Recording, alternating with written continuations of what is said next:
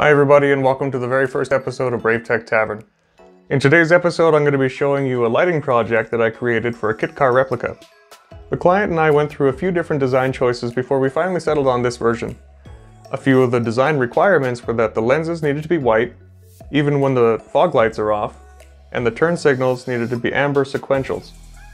The enclosure needs to fit tightly inside the bumper, and in order to achieve that, we took a tracing of the cutout on the bumper, and he mailed me the template, and then once I received the template I ported it into Fusion 360 so that I could model around it. Obviously I need to account for a little bit of a measurement error, just in case the template wasn't perfect. So what I did was I added a little bit of a thicker layer around the outer wall of the entire enclosure so he can sand it down as needed, and he can get a nice snug fit inside the bumper. The lenses are hand-cut acrylic with a white frosted diffusion film. This is going to give us that white look that we're after even when the lighting is off.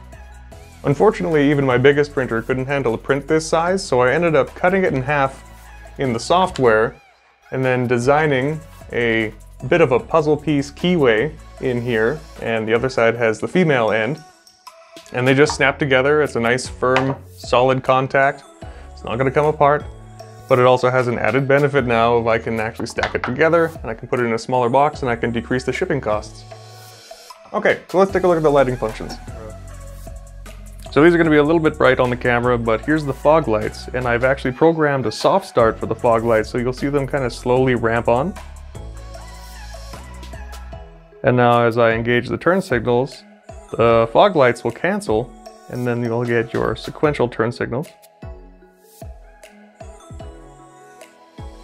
And then once the software has recognized that you stopped signaling, the fog lights turn back on with an additional soft start. So that's the lighting project for the K.I.T.T Replica. If you're interested about any of the other items I have, please check out my Facebook page at BraveTECH Custom Electronics. If you enjoyed this video, please hit the like button and subscribe to my channel. Thank you for watching. See you next time.